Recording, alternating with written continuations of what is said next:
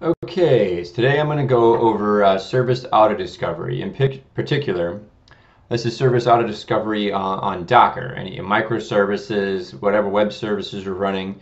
And we're doing this through use of Consul, Registrator, and HAProxy, along with Docker as well.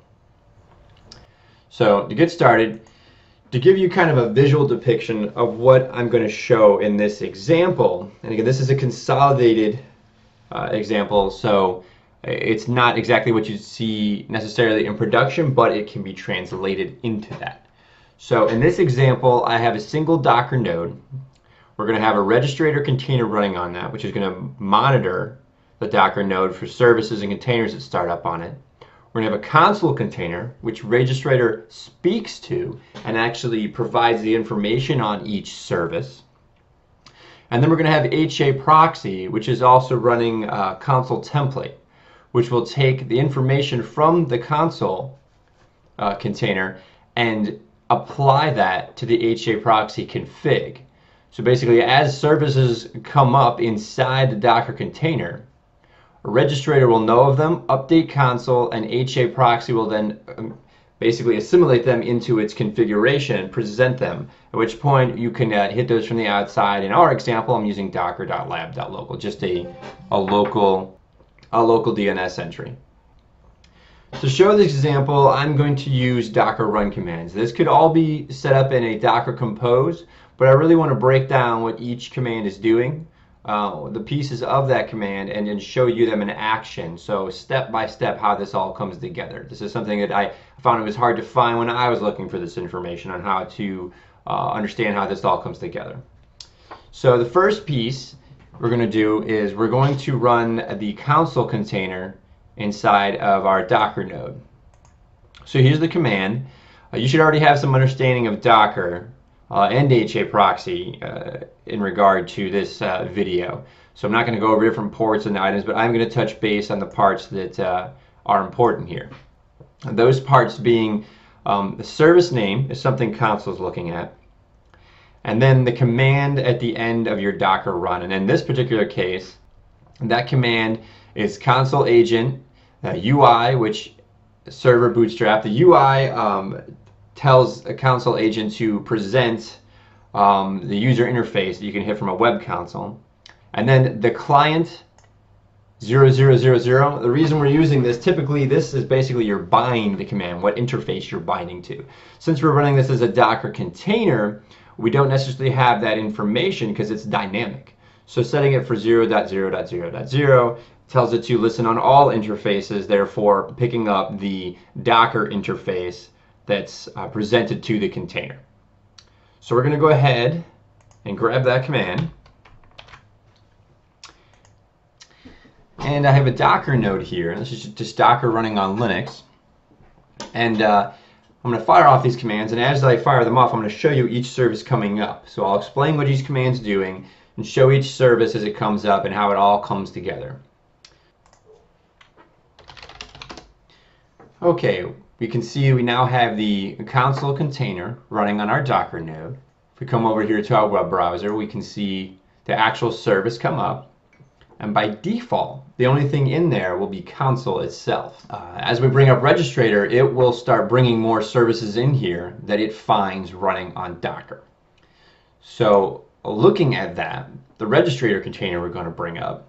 For Registrator in particular, is the volume entry here. It's not your typical volume mapping. It's actually mapping the Docker socket running on the node, the host itself, so that Registrator can get to the information presented there and use that to update Consul. When Registrator runs, it's waiting for a few parameters to be entered into it. Here we have the IP of the host that you want to look at, and that IP currently I've got it set with a bash script, which just pulls the host IP of the node, the Docker node itself. And the reason you're going to want to do that is you could use this across a whole swarm of systems where each Docker node it has Registrator running, and Registrator is recording the information on that particular box and updating your Consul cluster, a singular Consul cluster, with the information. So you can send stuff all over to a whole bunch of different nodes. And in the Consul area here, because I'm running this consolidated environment that we talked about, and everything's on one node, I can get away with using the same bash script to determine the IP that you need to go to for console. Normally you'd want to enter in, like down here an example, you'd want to enter in wherever your console cluster is in your production environment that you're going to be sending that information to. Okay, so we're going to take that command and fire that off on our node to get Registrator running.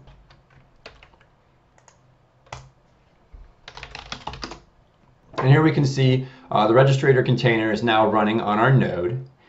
We come into console itself, and we'll see that it did find a few more services running in that Docker node. And what those are just the other ports that are exposed from console. When the console container ran, there's a few more items, as you can see. Obviously, the port 8500 is what we're touching right now to get to the web interface service of console. So the next portion will be haproxy. haproxy is your load balancer, which allows you to hit the different services, and it will go into your various Docker nodes and let you get to whatever service you need to run no matter where it's at. This is what kind of brings it all together. The key takeaway from this is the Consul-Template entry for the command to run on that container at the end.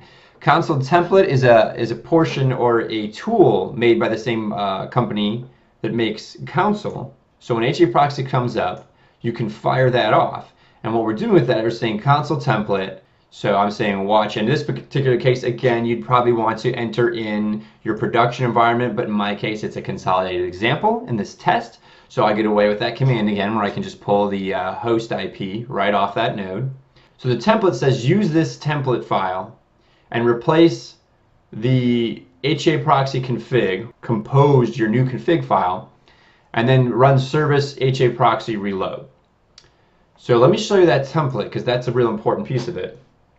In that template, what we're doing is for our backends of haproxy, in this particular case it's a 3-tier, we have web, biz, data, and in there it's looking for the range web for this particular backend, and it says, if you know haproxy, which you should if you're viewing this, and your configuration, it says enter your servers, and it automatically will start entering that range, and I'll show you how that all comes together. So server, the ID, address, port, you have your check intervals, and then end. And that's the end of that range. So I'll show you as I kick off each of these how haproxy is going to basically consume those and turn those into services to present.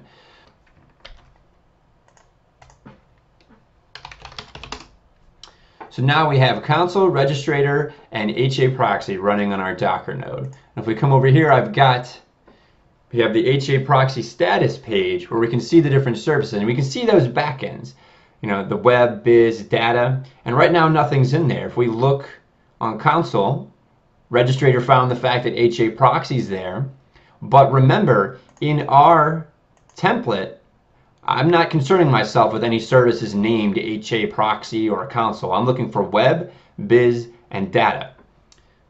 And I want it to consume those and add those in wherever it may find them.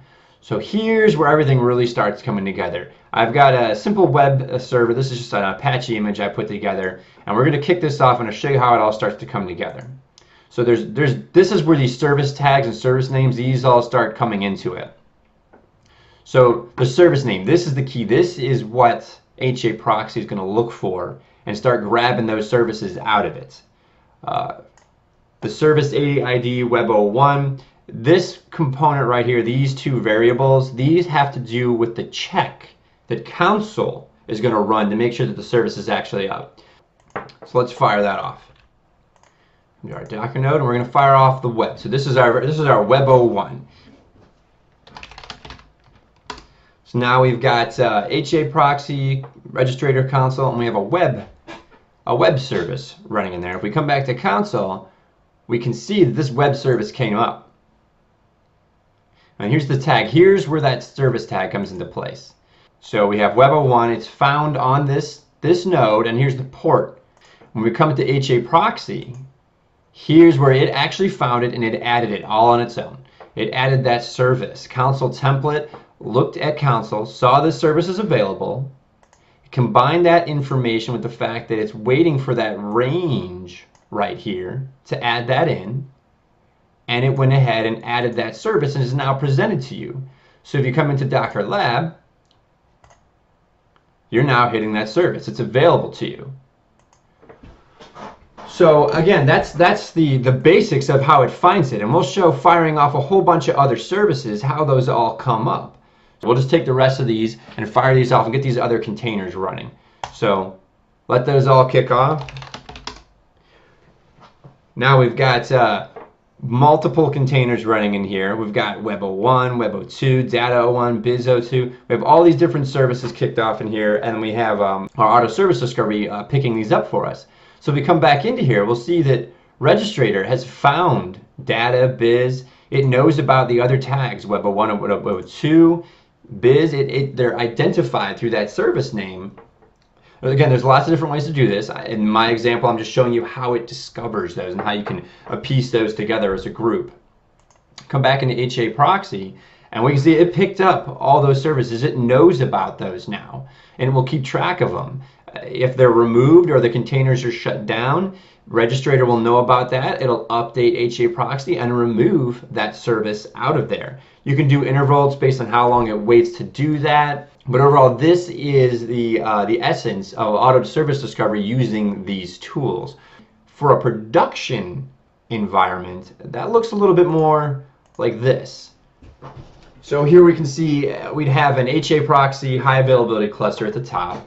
It wouldn't necessarily be it doesn't have to be a Docker container. It could. You could have it as Docker containers or 2 VMs running. Doesn't matter how you want to fire that off. Then you'd also have a console cluster, not just a single one, but a cluster of console services running together. And then you may have a swarm of Docker nodes. And when your global variables in there would be to run Registrator on every node, which would monitor the node itself, what services may be running on it. And you fire off a service in that swarm, doesn't matter where it ends up living. With that command, the Registrator will see it and update console, which will update the haproxy, and then the whole environment. It doesn't matter where they move to, where they live, whatever's managing them for you, they automatically are found and updated, and haproxy knows about that, therefore allowing your call to get to where it needs to go to process that service. Well, that's it for this example. I hope you had some good takeaways from that. I will try to post the actual code and commands I'm using. Overall, again, this was just to show you how these all go together in this auto service discovery. And thanks for watching.